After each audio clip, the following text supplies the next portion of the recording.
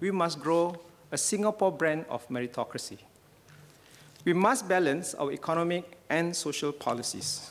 We cannot drive our economic policies on fierce pursuit of economic gains, but neither can we design our social policies with bleeding hearts.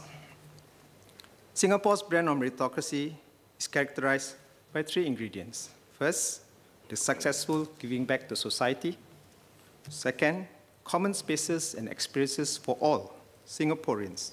And third, support from the government. We are at a key juncture in our nation's journey. In this journey, we'll preserve our place in the world. Singapore must remain exceptional. And we must do so with the Singapore brand of meritocracy, one that is not merely a way to allocate resources, but to do so also fairly and effectively.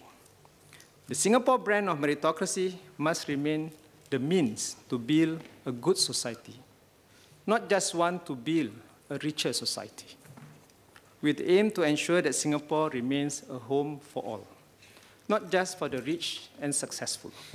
A Singapore where nobody is left behind, and a Singapore which continues to provide opportunities for everyone to realize his dreams.